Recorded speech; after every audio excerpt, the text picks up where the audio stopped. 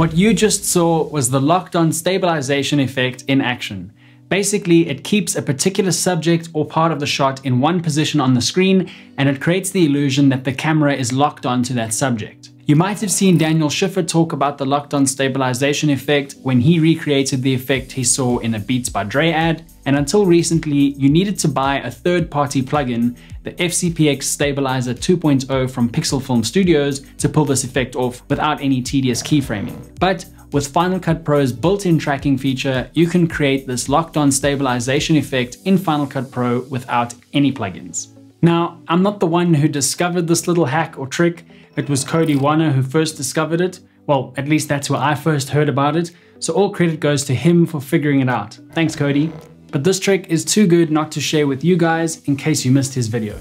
If you take a look at this drone shot, I'll turn the horizon overlay on, and you can see that if I scrub through over here, this car drifts away from the center of the frame, and towards the end, it moves quite far away from the center. Now, I want this car to stay in the center of the frame all the time. First, I need to scale the clip up, but also I need to invert the scale. So I'll set the scale to -150%. This is important because once we've tracked the clip, the inverted version will allow us to offset that position by the exact same amount.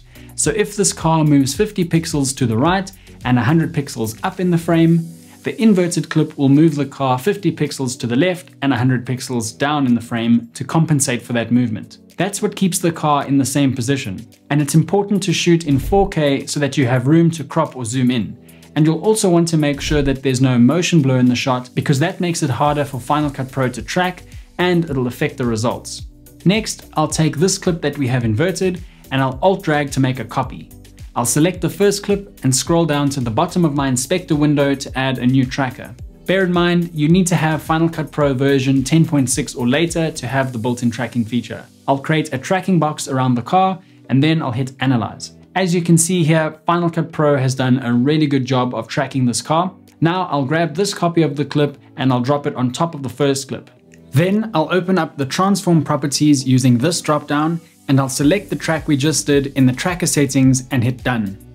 Next to the transform properties, I'm going to click on this little tracking icon and turn off the rotation tracking. I just want to track the position for this effect. Then I'll set the scale to -100% and I'll adjust the position to put this car in the center of the frame.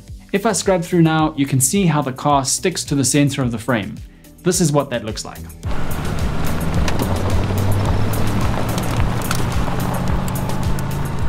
You can create this locked-on stabilization effect with pretty much anything that can be accurately tracked with Final Cut Pro's built-in tracker.